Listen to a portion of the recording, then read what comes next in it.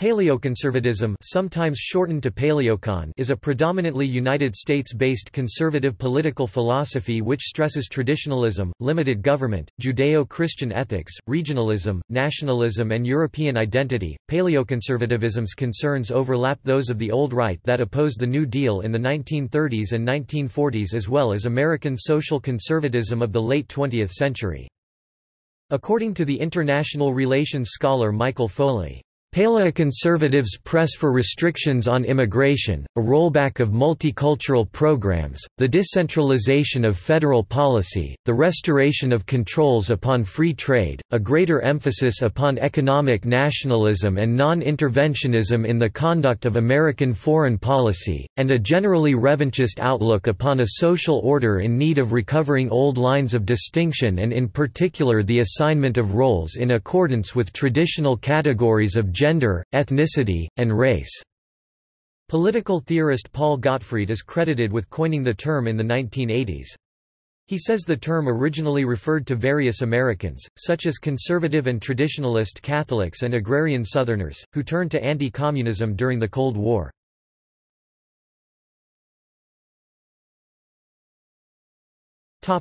Core beliefs.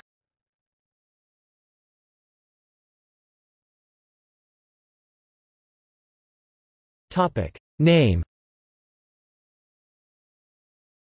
The prefix «paleo» derives from the Greek root palaios, meaning «ancient» or «old». It is somewhat tongue-in-cheek and refers to the paleoconservatives' claim to represent a more historic, authentic conservative tradition than that found in neoconservatism. Adherents of paleoconservatism often describe themselves simply as «paleo». Neoconservative Rich Lowry of National Review claims the prefix is designed to obscure the fact that it is a recent ideological creation of post-Cold War politics. The paleoconservatives use the term conservative somewhat differently from some American opponents of leftism. Paleoconservatives may reject attempts by Rush Limbaugh and others to graft short-term policy goals, such as school choice, enterprise zone and faith-based initiatives, into the core of conservatism. This is mainly due to the paleoconservatives' desire to see these incorporated as long-term institutional goals, rather than short-term victories for the movement itself. In this way, paleoconservatives are generally regarded as taking the long view toward American conservatism, willing to suffer temporary setbacks while never taking their aim off the goal of establishing the primacy of conservative thought into American politics. Moreover, Samuel T. Francis, Thomas Fleming and some other paleoconservatives de-emphasized the «conservative» part of the «paleoconservative» label, saying that they do not want the status quo preserved. Fleming and Paul Gottfried called such thinking «stupid tenacity» and described it as «a series of trenches dug in defense of last year's revolution». Francis defined authentic conservatism as the survival and enhancement of a particular people and its institutionalized cultural expressions. He said of the paleoconservative movement, what paleoconservatism tries to tell Americans is that the dominant forces in their society are no longer committed to conserving the traditions, institutions, and values that created and formed it, and, therefore, that those who are really conservative in any serious sense and wish to live under those traditions, institutions, and values need to oppose the dominant forces and form new ones. The earliest mention of the word paleoconservative listed in Nexus is an article by J. Patrick Lewis in the October 20, 1984 issue of The Nation, referring to academic economists who allegedly work to redefine poverty. The fourth edition of the American Heritage Dictionary lists a generic, informal use of the term, meaning, "extremely or stubbornly conservative in political matters." Outside of the United States, the word is sometimes spelled paleoconservative.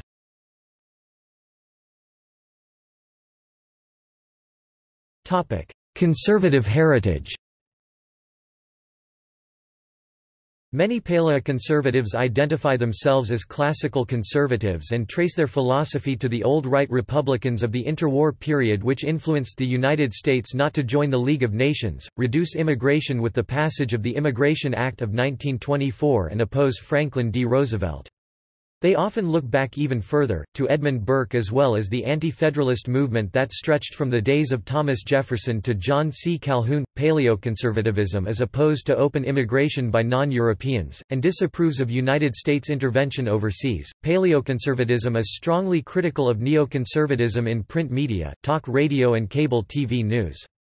Paleoconservatives may say they are not conservatives in the sense that they wish to preserve existing institutions or seek to slow the growth of modern big government conservatism. Rather, they promote republicanism as a feature of Western heritage and customs. Paleoconservatives see neoconservatives as empire builders and themselves as defenders of the republic. As with other conservatives, paleoconservatives tend to oppose abortion on demand and gay marriage while supporting handgun ownership.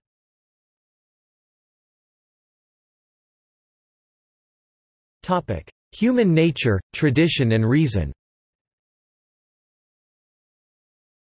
Paleoconservatives argue that since human nature is limited and finite, any attempt to create a man-made utopia is headed for disaster and potential carnage. Instead, they lean toward tradition, family, customs, religious institutions and classical learning to provide wisdom and guidance. Fleming stated this opposition to abstract ideals in a way that critic David Brooks called a startling crescendo.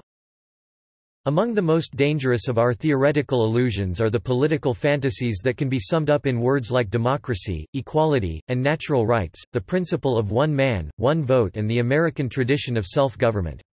No one who lives in the world with his eyes open can actually believe in any of this.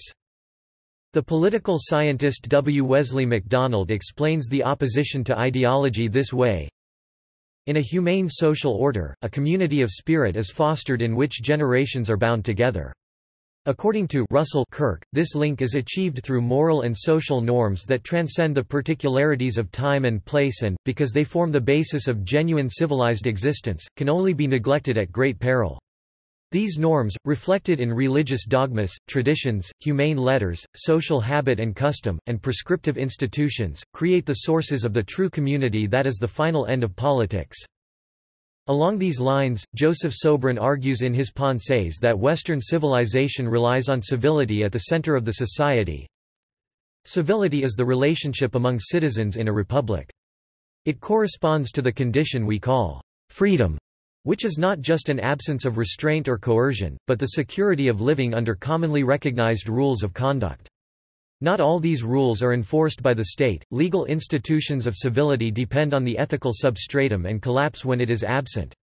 And in fact, the colloquial sense of civility as good manners is relevant to its political meaning. Citizens typically deal with each other by consent, and they have to say, please, and thank you to each other. Certain paleoconservatives say that tradition is a better guide than reason. For example, Mel Bradford wrote that certain questions are settled before any serious deliberation concerning a preferred course of conduct may begin.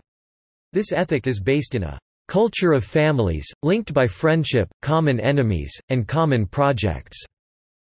So a good conservative keeps a clear sense of what Southern grandmothers have always meant in admonishing children. We don't do that. Fleming calls tradition a body of wisdom and truth and a set of attitudes and behavior handed down from one generation to another. It is our parents' respect for their grandfathers that we reflect when we refuse to think ourselves wiser than our ancestors and do not presume to condemn their shortcomings. By following tradition, Sobran said that society can maintain continuity with the past through words, rituals, records, commemorations and laws. There is no question of resisting change. The only question is what can and should be salvaged from devouring time. Conservation is a labor, not indolence, and it takes discrimination to identify and save a few strands of tradition in the incessant flow of mutability. In fact, conservation is so hard that it could never be achieved by sheer conscious effort. Most of it has to be done by habit, as when we speak in such a way as to make ourselves understood by others without their having to consult a dictionary, and thereby give a little permanence to the kind of tradition that is a language. Furthermore, James Kalb argues that tradition succeeds where ideology fails because it includes habits and attitudes about things that are hard to articulate rationally. Many aspects of social life resist clear definition, so technocratic approaches to social policy deserve suspicion. Our knowledge is partial and attained with difficulty. The effects of political proposals are difficult to predict, and as the proposals become more ambitious, their effects become incalculable. We can't evaluate political ideas without accepting far more beliefs, presumptions and attitudes than we could possibly judge critically.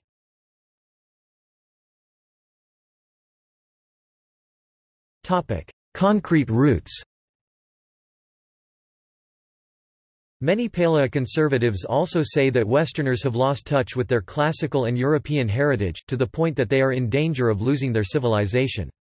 Fleming wrote, "The decadence of a civilization by loss of faith and vigor can be observed more than once in history. What is extraordinary about the American situation is the stupidity. The Romans, such is my impression, did not become stupid and incompetent with their decadence. Americans have not lost faith in their cultural inheritance.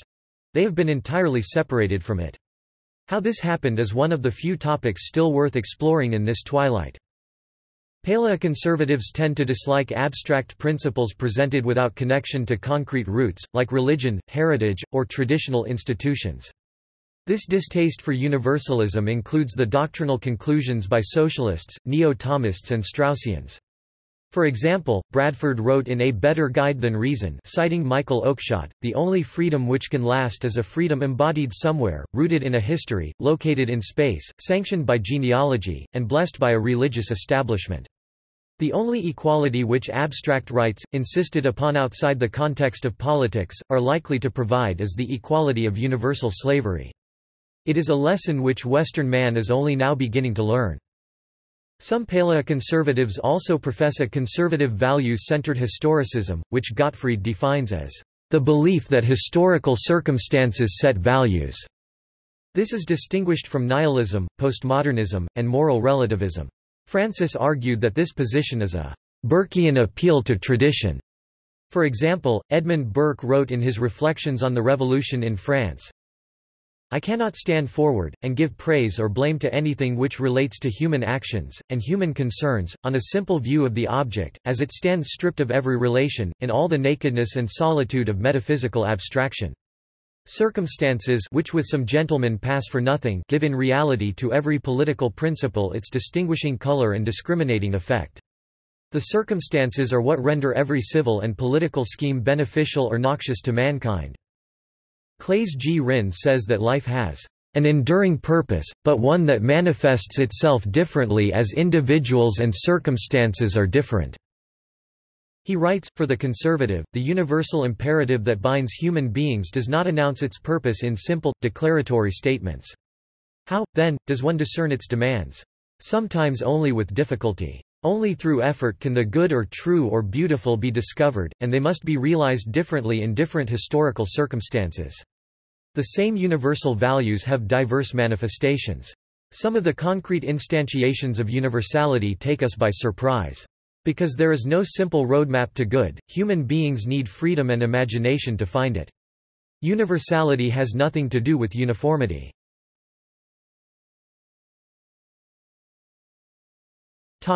Anti-federalism. Anti-federalism, see the American Anti-Federalist movement, is another key aspect of paleoconservatism, which adherents see as an antitype to the managerial state. The paleoconservative flavor urges honoring the principle of subsidiarity, that is decentralized government, local rule, private property and minimal bureaucracy. In an international context, this view would be known as federalism, and paleoconservatives often look to John C. Calhoun for inspiration. As to the role of statecraft in society, Fleming says it should not be confused with soulcraft. He gives his summary of the paleoconservative position. Our basic position on the state has always been twofold. 1, a recognition that man is a social and political animal who cannot be treated as an individual without doing damage to human nature. In this sense, libertarian theory is as wrong and as potentially harmful as communism. The Commonwealth is therefore a natural and necessary expression of human nature that provides for the fulfillment of human needs, and 2, the modern state is a cancerous form of polity that has metastasized and poisoned the natural institutions from which the state derives all legitimacy: family, church, corporation in the broadest sense, and neighborhood. Thus, it is almost always a mistake to try to use the modern state to accomplish moral or social ends. For example, Russell Kirk argued that most government tasks should be performed at the local or state level. This is intended to ward off centralization and protect community sentiment by putting the decision-making power closer to the populace. He rooted this in the Christian notion of original sin, as since humanity is flawed, society should not put too much power in a few hands. Gerald J. Russello concluded that this involved a different way of thinking about government, one based on an understanding of political society as beginning in place and sentiment, which in turn supports written laws. This anti-federalism extends to culture too. In general, this means that different regional groups should be able to maintain their own distinct identity. For example, Fleming and Michael Hill argue that the American South and every other region have the right to preserve their authentic cultural traditions and demand the same respect from others. In the Southern context, they call on citizens to take control of their own governments, their own institutions, their own culture, their own communities and their own lives, and wean themselves from dependence on federal largesse. They say, a concern for states' rights, local self-government and regional identity used to be taken for granted everywhere in America. But the United States is no longer, as it once was, a federal union of diverse states and regions. National uniformity is being imposed by the political class that runs Washington, the economic class that owns Wall Street, and the cultural class in charge of Hollywood and the Ivy League. In a similar fashion, Pat Buchanan argued during the 1996 campaign that the social welfare should be left to the control of individual states. He also called for abolishing the Department of Education and handing decision-making over to parents, teachers and districts. Controversies such as evolution, busing and curriculum standards would be settled on a local basis. In addition, he opposed a 1998 Puerto Rican statehood plan on the grounds that the island would be ripped from its cultural and linguistic roots. Let Puerto Rico remain Puerto Rico, and let the United States remain the United States, and not try to absorb, assimilate and Americanize a people whose hearts will forever belong to that island.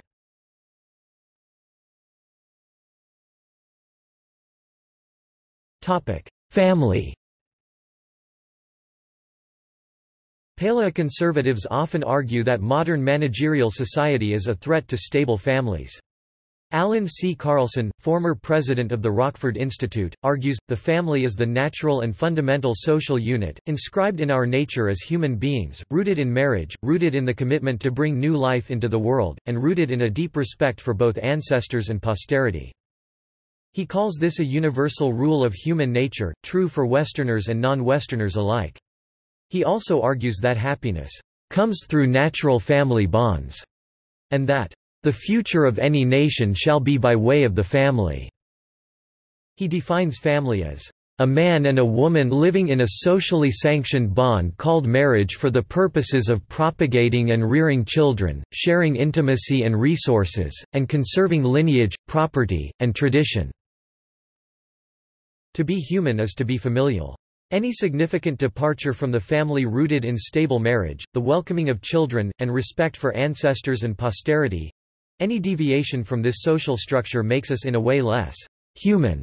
That is, I think it fair to say, the true message of modern science.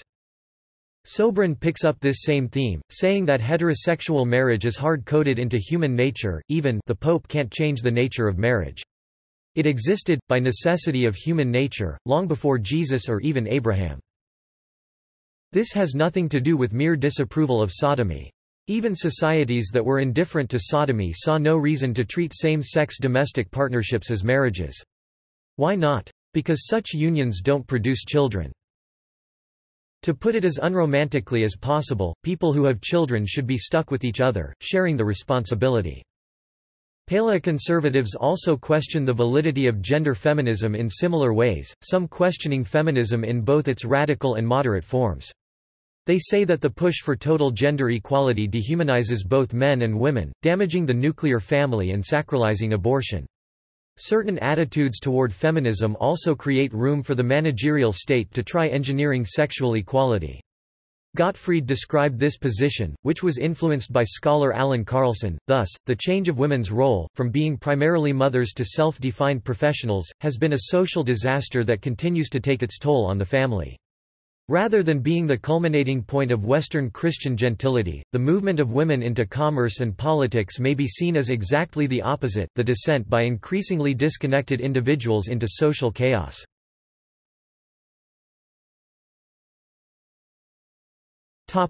Post-family order. Alan C. Carlson says that we live in a post-family order, in which elites no longer accept the centrality of family life.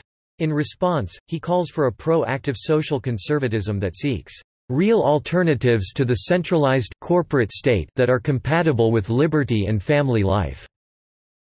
He argues that there is a permanent tension between the family and individualist, industrialized society.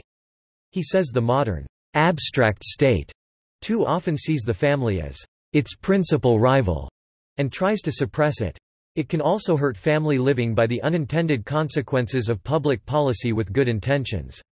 He also chides American Republicans for consistently favoring Wall Street over Main Street. As an alternative to the abstract state, Carlson argues the state must recognize that men and women are different in reproductive, economic, and social functions, even though they share political and property rights. He says that churches and other religious bodies must step in and help rebuild family-centered communities.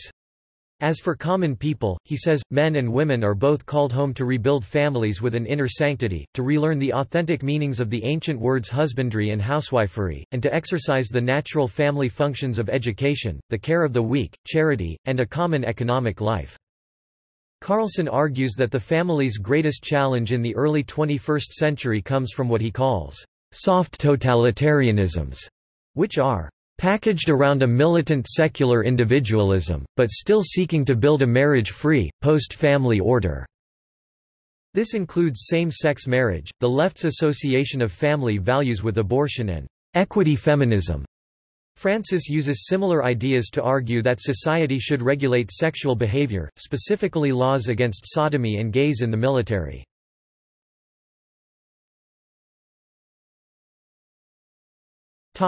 Polemics.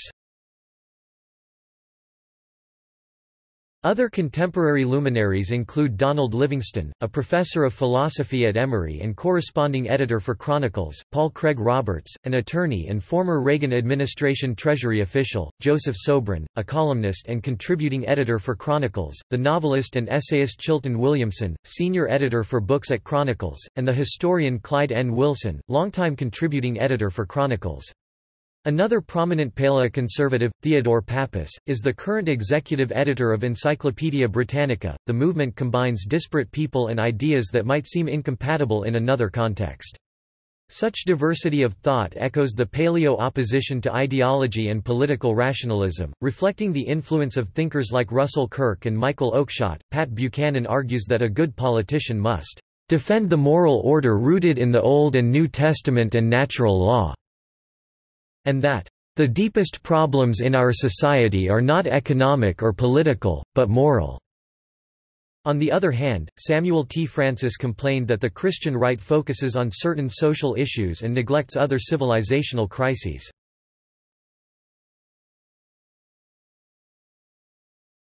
Kirkian legacy. Russell Kirk (1914–1994) is a key figure in paleoconservatism, in that several of his books present an outline of a pervasive Anglo-American conservative tradition that exists despite many other distinctions. His own career stretched long enough for him to defend Robert A. Taft in the 1950s, write for National Review during the Cold War, criticize neoconservatism in the 1980s and give speeches supporting Buchanan in 1992. One neoconservative writer, Dan Himmelfarb, even refers to Kirk's The Conservative Mind as the seminal work of paleoconservatism. Even though it was first published in 1953, Kirk developed 6 canons of conservatism. Gerald J. Russello described them thus: 1. A belief in a transcendent order, which Kirk described variously as based in tradition, divine revelation, or natural law. 2. An affection for the variety and mystery of human existence. 3. A conviction that society requires orders and classes that emphasize natural distinctions. 4. A belief that property and freedom are closely linked, 5. A faith in custom, convention and prescription, and 6. A recognition that innovation must be tied to existing traditions and customs, which is a respect for the political value of prudence. In addition, Kirk said that, "All culture arises out of religion. When religious faith decays, culture must decline, though often seeming to flourish for a space after the religion which has nourished it has sunk into disbelief." Kirk called libertarians, "chirping sectaries," by quoting T.S. Eliot, and said that they and conservatives have nothing in common apart from their opposition to collectivism. He called the movement, "an ideological clique forever splitting into sects still smaller and odder, but rarely conjugating."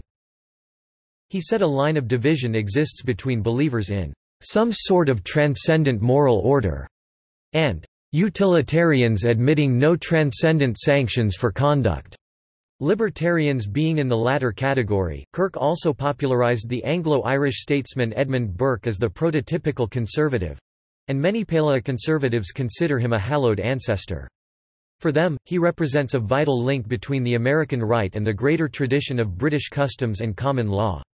As such, his ideas are a touchstone for a conservatism that respects tradition, while rejecting authoritarianism. Unlike paleoconservatives, Kirk was not particularly influenced by the social sciences and other modernist disciplines.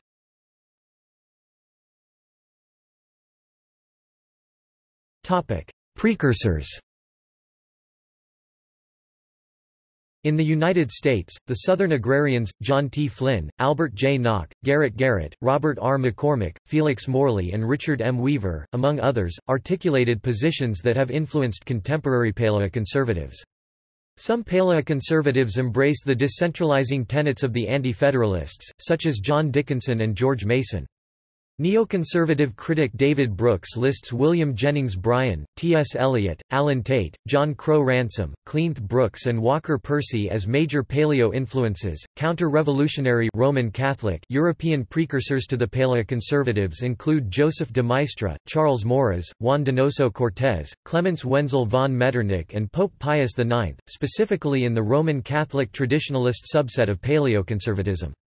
G. K. Chesterton and Hilaire Belloc also influence paleo thought. Regarding Chesterton and Belloc, Sobran said, "This new, paganized Western society under the comprehensive state would have come as much less of a surprise to us if we'd paid more attention to the two great English Catholic writers of the pre-Bolshevik period. Hilaire Belloc and G. K. Chesterton saw it coming." In 1912, Belloc predicted the rise of a new form of tyranny, which he called the servile state. Neither capitalist nor socialist, in which one part of the population would be forced to support the other. He was not always accurate in detail, but he was right in principle. He saw that the cellular structure of Christian society was under assault. Chesterton agreed. Together both men resisted modernity in religion, morality, politics, economics, and art. They celebrated the Middle Ages, small private property, and above all Catholicism. In a famous epigram, typically defiant in its simplicity, Belloc proclaimed, "Europe is the faith, and the faith is Europe." Other historical sources referenced by paleoconservatives include Niccolò Machiavelli, Thomas Hobbes and Antonio Gramsci. Contrarian leftists such as Eugene Genovese, Christopher Lasch and Paul Picconi have also influenced the movement. Modern European continental conservatives Jacques Barzun, Alain de Benoist and René Girard have also been praised by paleoconservatives.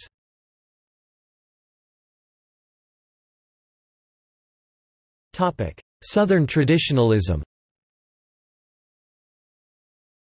According to historian Paul V. Murphy, paleoconservatives developed a focus on states' rights and political localism. From the mid-1980s onward, Chronicles promoted a Southern traditionalist worldview focused on national identity, regional particularity, and skepticism of abstract theory and centralized power. According to Haig, Byrick, and Sebesta 2009, the antimodernism of the paleoconservative movement defined the neo-Confederate movement of the 1980s and 1990s. During this time, notable paleoconservative argued that desegregation, welfare, tolerance of gay rights, and church-state separation had been damaging to local communities, and that these issues had been imposed by federal legislatures and think tanks. Paleoconservatives also claimed the Southern agrarians as forebears in this regard.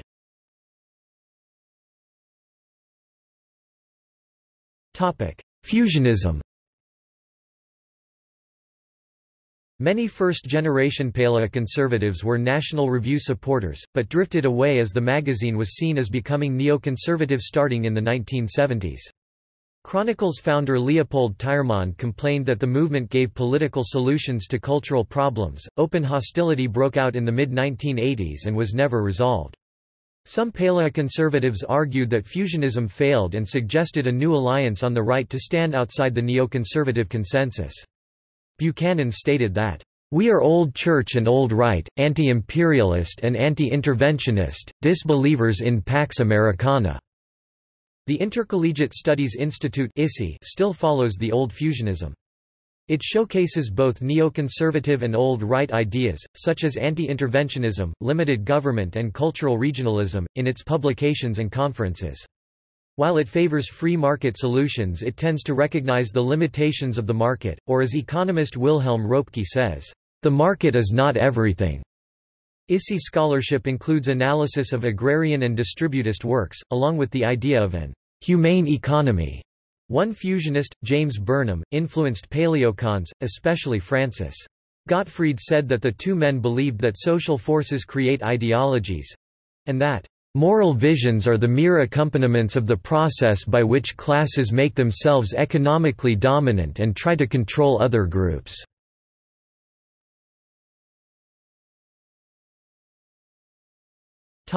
International parallels. As paleoconservatism germinated as a reaction to neoconservatism, most of its development as a distinct political tendency under that name has been in the United States, although there are parallels in the traditional old right of other Western nations.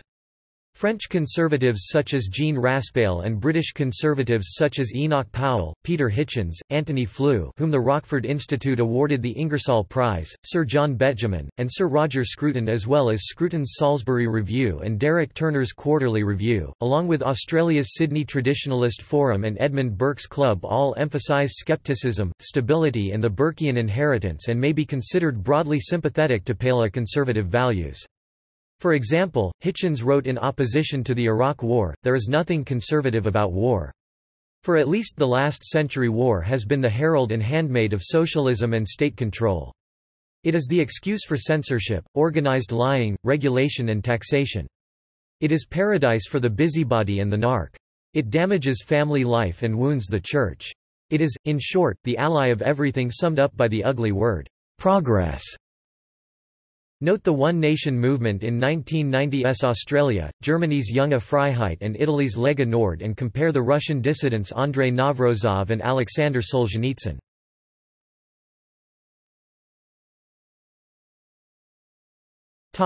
Neoconservatism. Pat Buchanan calls neoconservatism a globalist, interventionist, open borders ideology.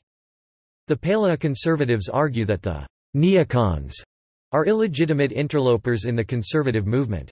In 1986, the historian Stephen Tonsor, who rejects the label paleoconservative, said, "It has always struck me as odd, even perverse, that former Marxists have been permitted, yes invited, to play such a leading role in the conservative movement of the 20th century.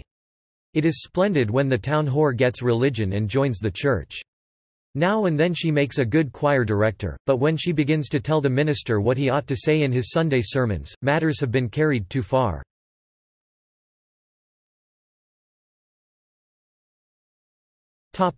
Prominent people.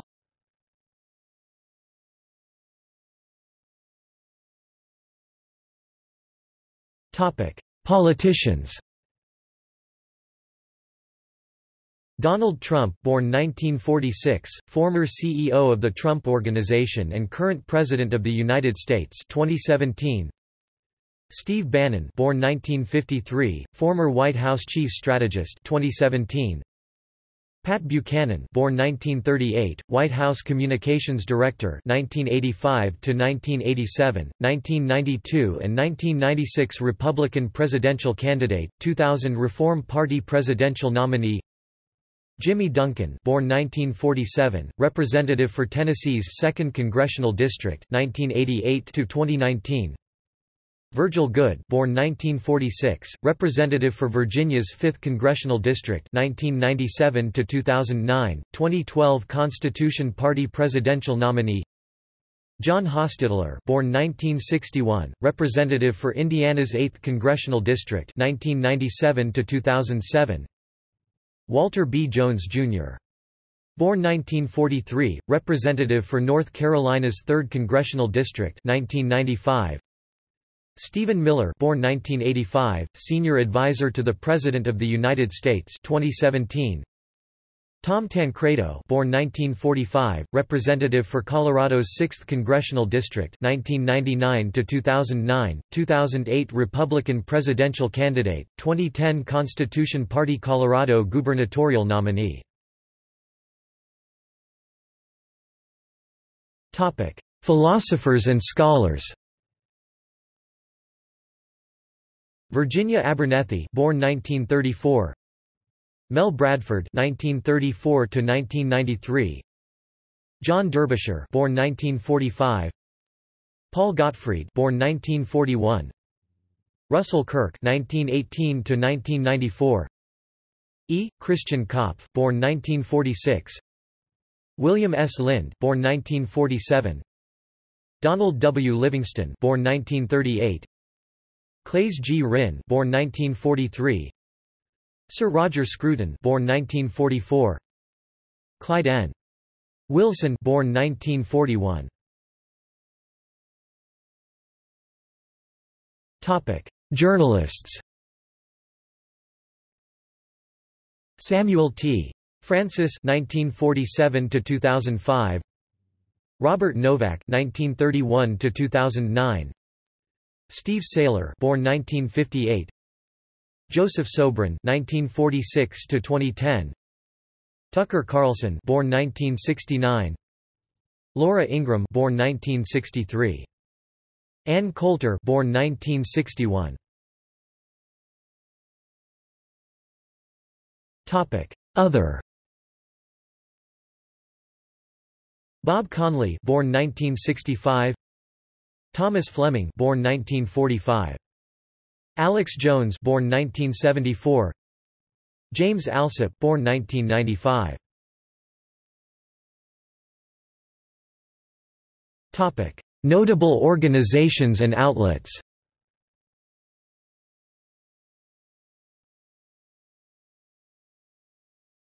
Topic: Organizations.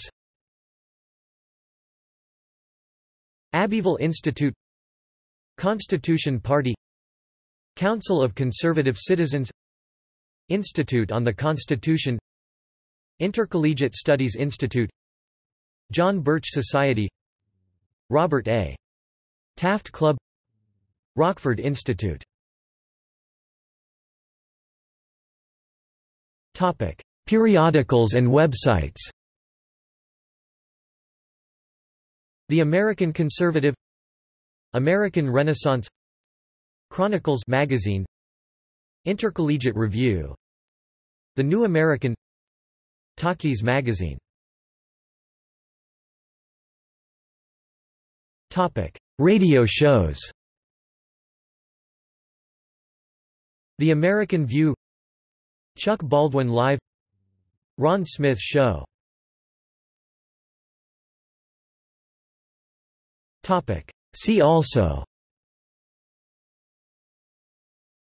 Alt-right, American nationalism, anti-globalization movement, criticism of multiculturalism, cultural conservatism, liberal conservatism, libertarian conservatism, national conservatism, national liberalism, old right, paleolibertarianism, radical right, reactionary, traditionalist conservatism in the United States.